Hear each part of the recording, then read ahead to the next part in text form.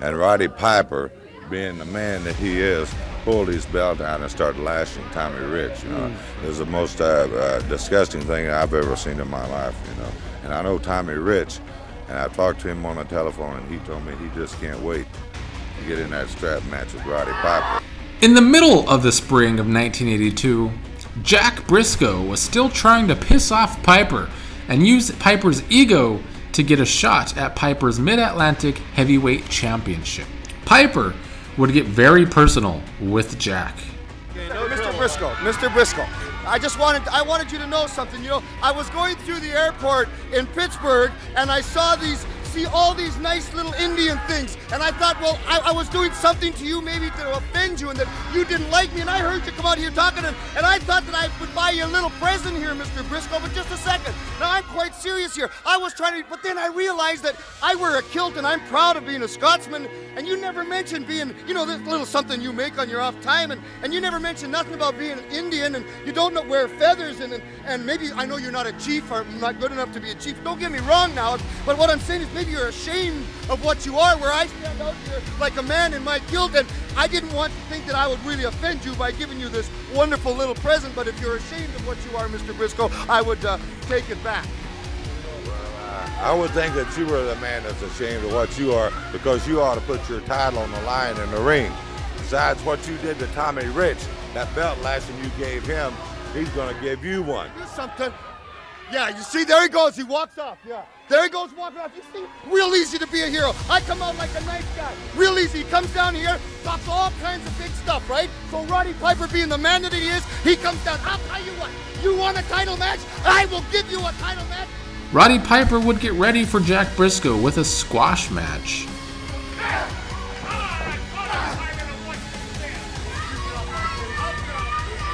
Piper like a bird going in.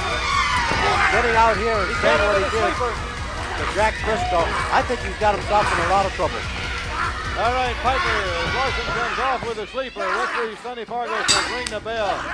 But with the title on the line, Jack Brisco defeated Piper for the championship.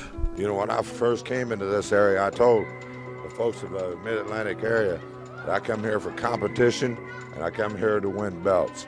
And the Mid-Atlantic Championship belt was the most prestigious belt here, and this is the one I went after, and I was fortunate enough to defeat Roddy Piper for it, and I'm proud to be the Mid-Atlantic. Let me just tell you something. I'll tell you, I come here like a man. No, I'll tell you, no, none of that stuff. I'll tell you, this is for you, Mr. Brisco, because I'll tell you something, mister. You're nothing but a trash can Indian and a garbage can. Don't you get me? You're nothing but a trash can Indian and a garbage can champion, mister. You think that you could beat me? You think that you could do anything for me? You cheap shotted your way through that. You're garbage. You're nothing but an idiot, mister. A man gave me this, a fan gave me this, and I was going to give it to him and insult him, but it's below my dignity. But since you're acting the way you are, sucker, that's what you... Tim Horner would make the mistake of trying to reprimand Piper. Tim was there. Tim, you saw this man. If anybody ever needed their can kicked, it was you. And I'm one man. I'm glad it happened. If anybody ever needed my can kick, it's me. Hey, buddy. Koloff helps Piper beat down Horner. He's going wild up there in the ring. Roddy Piper, Tim Horner, Ivan Koloff. All of them are, both of them are all over Tim. Koloff's got him from behind. Piper now is going to throw him. David Crockett tries to break it up, and he even gets shoved down. David into the ring. He's trying. He gets slammed down. Tom Muracco is in. David, cut a commercial break. Hey, man, we're going to get some order in that ring. Jack Brisco eventually helped make the save. Jack Brisco. Jack, the guy just went wild. Man, Roddy Piper is going first. He went wild. Piper is more heated than ever, calling Jack Brisco a trash can champion. Always the cool. You can sit there and shut your mouth for a change, because I'm sick and tired of all of it. That's where he belongs, right there in a stinking trash can. You see, mister, you say you beat me with the figure four. Well, let me tell you something, man. I've done some studying. I know the counter to the figure four, Mr. Jack Brisco. You're nothing but a cheap shot artist. You're nothing but a garbage can Indian, a garbage can champion. You think you can beat me, mister? I'll butt my cigar cigar in your face just for kicks, Jack Brisco. I'll stand here and say what I want to you. I'll say what I want to you. Get your hands away from me. Do anything I want to, mister, because you'll find something out. Just shut up. You shut up when I'm talking. You shut up when I mean it. I'll tell you something, mister. You don't throw rocks at a guy who's got a machine gun, Brisco. You step in my way, and I'm going to kill you. In a match between Jerry Brisco and Tony Russo, Piper would take his ire out on Jack's brother Jerry, injuring Jerry at the end of the match. Jerry Brisco still down, and Roddy Piper over the top rope, right across the leg, while Jerry Brisco had that leg lock still in on Russo. Piper off of the rope. He really hurt his leg and hurt that knee. Piper, with all of his weight off of the top rope. Fans at ringside, Roddy Piper, very sneaky, very dirty trick you pulled on Jerry Brisco. Well, that's about 3 times I've heard you say, very sneaky, very dirty trick I pulled on Jerry Brisco.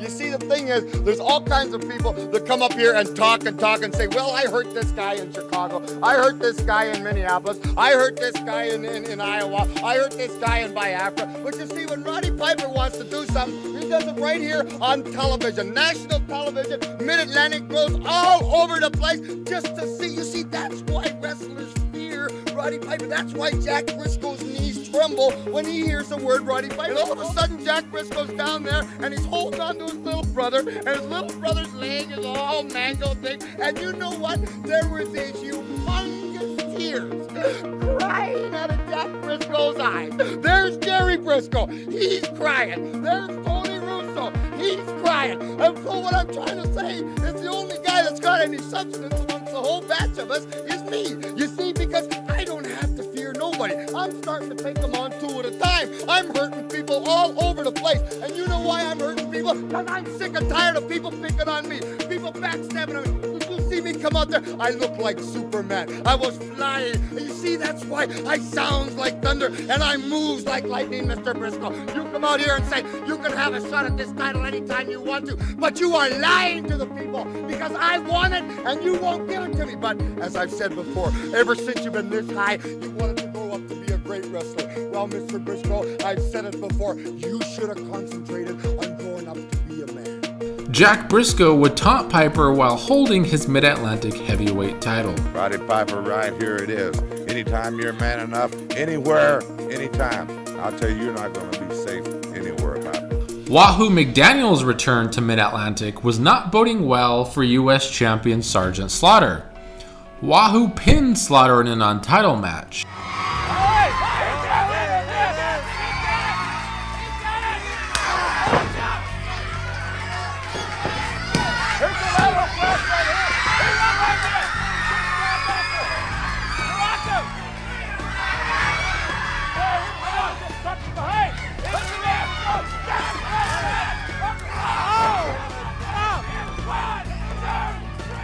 Slaughter makes excuses that Wahoo had help from his friend Don Muraco, who Wahoo brought to the territory to be his tag partner and go for the NWA World Tag titles together during the tournament. All of the fans saw it. They saw right here. They saw Wahoo McDaniel beat you. Yeah, they saw Wahoo McDaniels and Don Muracco beat me.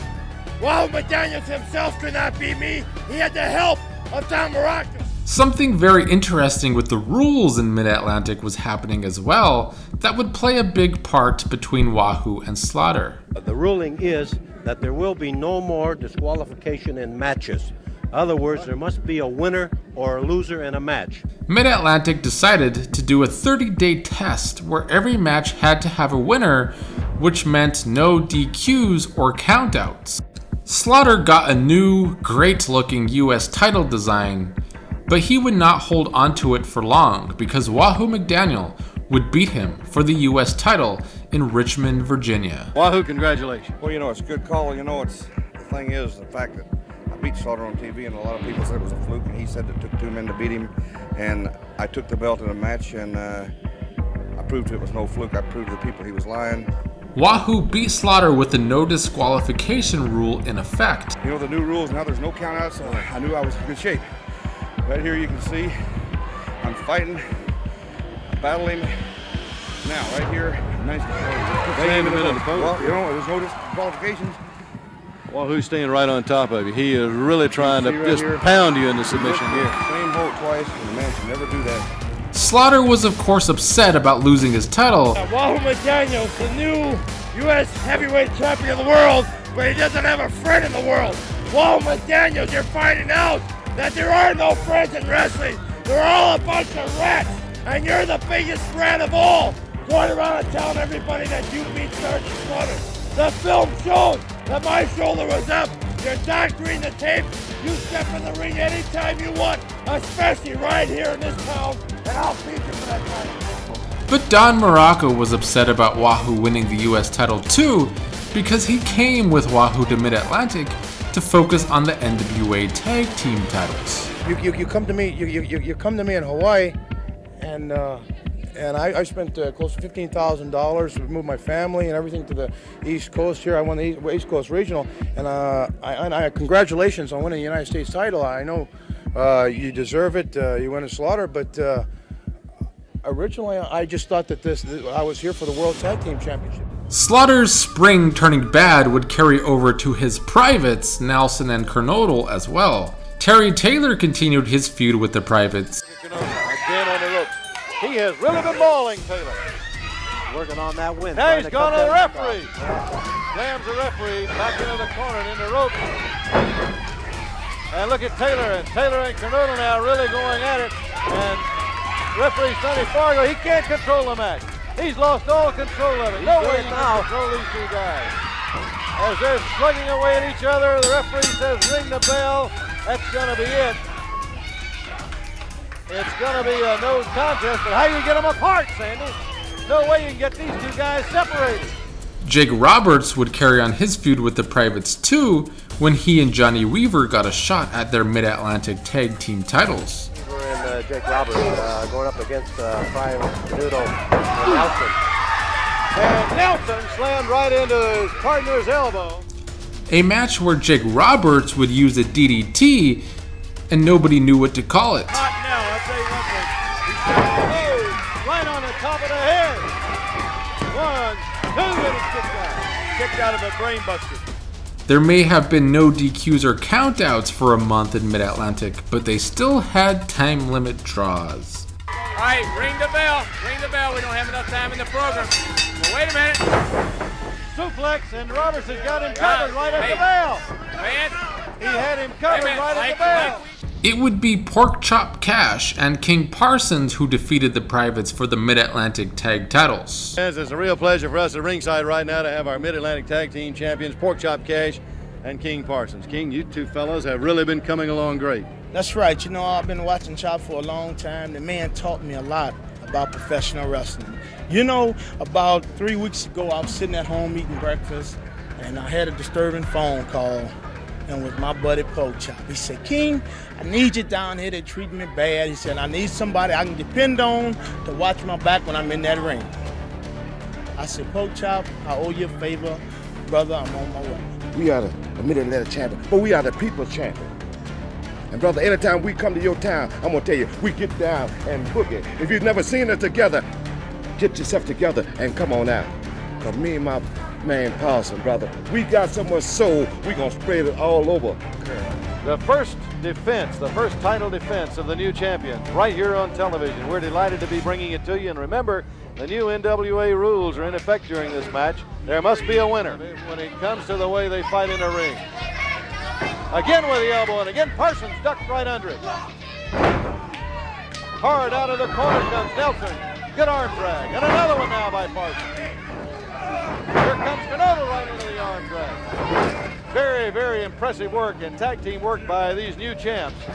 Porkchop Cash and Parsons. Parsons high into the air with a drop kick. He's got him covered. You watch this. Again, a double thrust. Parsons and Cash would hold off the ex-champions trying to get their titles back for a while. Got a wonderful partner here. Tremendous slam. Again, he had that leg hook, and again, he couldn't hold it. I don't think he's going to be able to pin him. Wait a minute.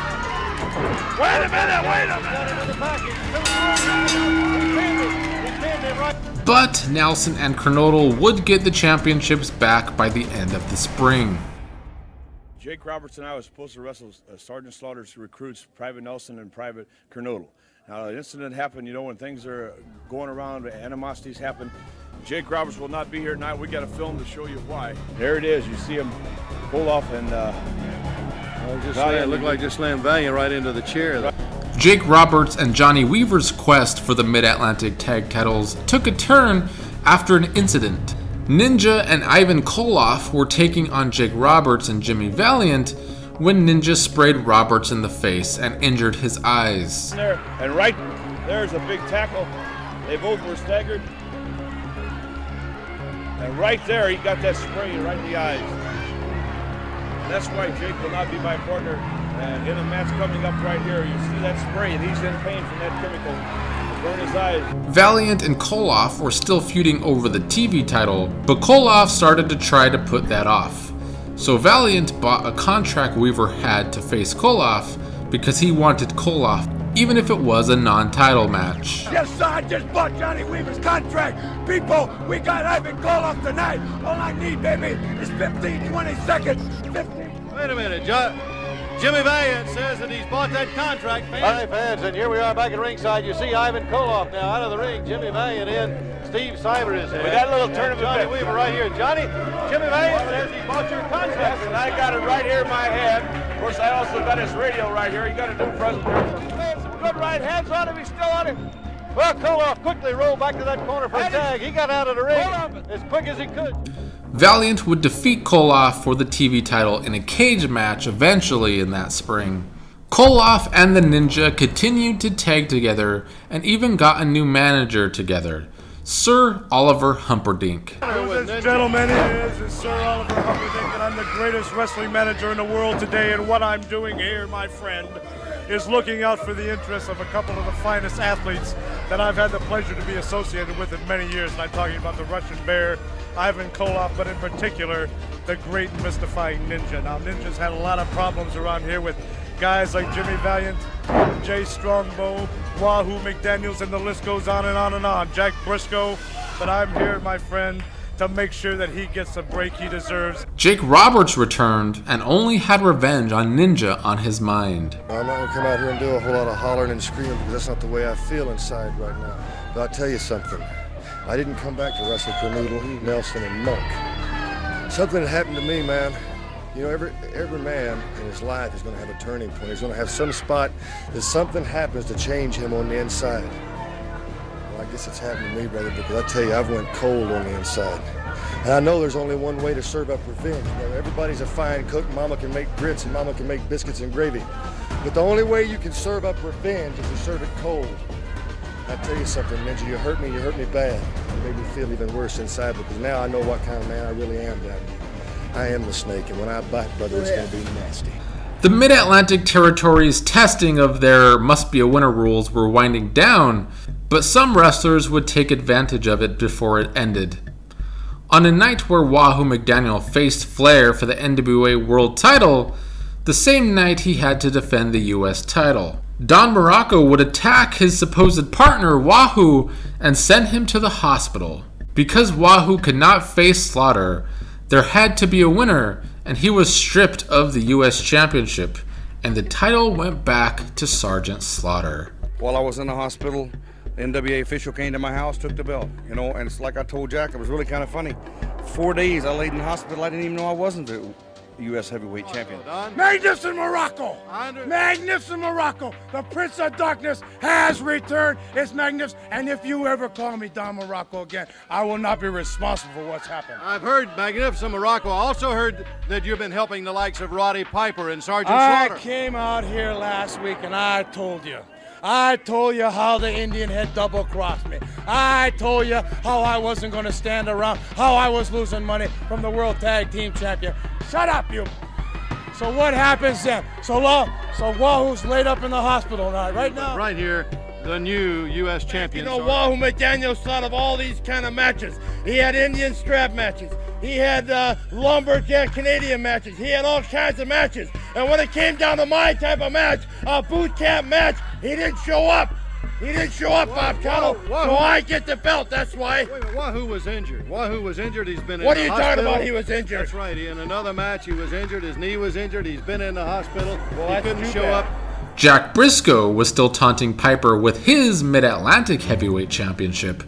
I own the Mid-Atlantic Championship, and that's what Roddy Piper's hollering and crying all over the place for. Well, I got it right here, Piper, and whatever you did to Jerry, I'm willing to put it up to you anytime, anywhere, Piper. It don't make any difference to me, because Piper comes out here saying, I've got the counter for the figure 4 leg lock. Well, I know what the counter is, and that's jumping off the top rope right on somebody when they got the figure 4. Well, Piper, when I get that figure 4 leg lock on you, you're not going to be able to jump off the top rope on anybody.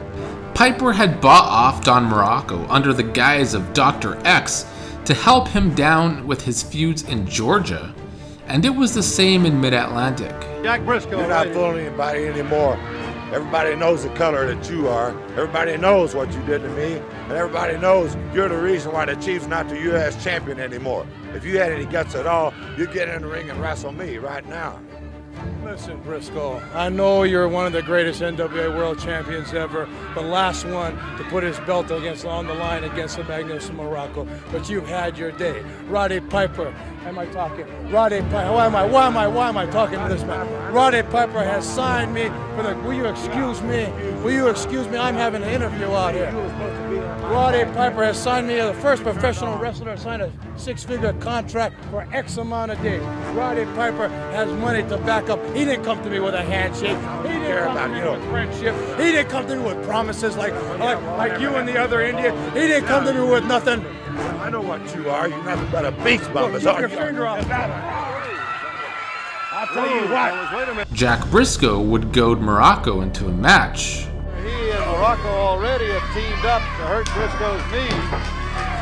Just as nonchalant as anything, in walks Roddy Piper. Up into the corner. A reversal, and there's Muracco into the rope. No way, Roddy Piper. I don't believe anybody has got a counter to that figure 4.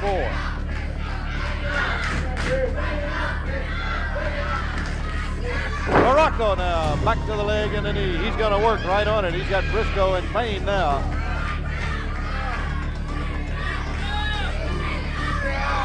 Muracco, it looks like, is going to go for the figure 4. With the knee already and the pressure on that knee, here's Brisco. Looks like he's trying to turn Muracco. He does. Brisco turns and here goes Roddy Piper quickly into the ring. Piper trying to get up on that rope. Again off of that rope from behind now onto Brisco. Shoving the referee away. Piper now stomping at Brisco. Brisco with a counter turning Muracco. Roddy Piper now with a metal chair. Went charging after Brisco, who ducked it. And Piper hits the ring post instead. Takes it close, double team and attack Brisco. Jack Brisco, who has first chance against the both of them. Here comes Paul Jones and Jimmy Valiant. Quickly now, Piper. Jack, I tell you, I'm glad to see you getting around on that leg, Well, Jack. thank you, Bob. I tell you, Muracco, turncoat Muracco, money greedy Muracco, coward rat Roddy Piper. They've tried everything they could do to try to get this belt from me. They're unable to do it. The reason I'm wearing this brace today is because of Roddy Piper bought off Don Muracco. You can't run. The belt's here. I want you. When you gonna come and get this belt? Roddy Piper, Call me Rich. magnificent. I put Rich in the ditch. Where's Wahoo McDaniels? Wahoo McDaniels is gone. He's gonna be back. Magnificent's here. Jack Brisco. What happened to Jack Brisco? You want to see a combination? You want to see here? Two is better than one. Something ails you, you go to the doctor. Mr. Piper has a lot of money. Aside from a 6-figure contract, I got little bonuses, $5 grand in Atlanta for some fat slob. It doesn't matter. We're having a good time. It really doesn't matter. It doesn't matter because the Magnificent One, the Prince of Darkness, and Roddy Piper, the man who has set the East Coast on fire. we got it down. Ask Brisco. Ask Brisco, where was the Indian? Where was Wahoo? Ask me. Where was Wahoo? Where was he? Was in the hospital. Right where Brisco should be. It's a pleasure to be here. Jack Brisco would defeat Roddy Piper at house shows, defending the Mid-Atlantic heavyweight title. At the end of the spring, Jay Youngblood returned to Mid-Atlantic. Jay Youngblood after the tag now. Kernodle will go out, and here's Private Nelson. Come on, sends it forward. Now that's right to the back of the neck.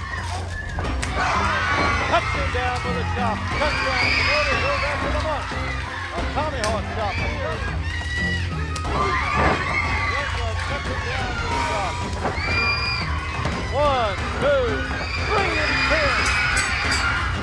Youngblood had a warning for all of the heels in the territory. I'll tell you what, I've been in the Far East on the Japanese tour, and I still say the Mid-Atlantic and the worldwide wrestling area has the toughest competition in the darn world, and I mean it sincerely. There was an example right there. The Monk, Private Kernodle, and Private Nelson. But now, it's getting down to the dirty nitty-gritty. Sergeant Slaughter, the beach bum, Don Muracco, and you, Roddy Piper. Well, brother, now you realize that you're surrounded by nothing but Indians. You got myself, Jay Youngblood.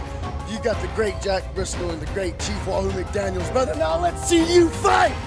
Just like you put the Chief out, he's back on his feet. He's here to stay. Muracco, Slaughter, Piper, I want you guys to remember that. I'm behind him, the folks are behind him, and you guys remember that.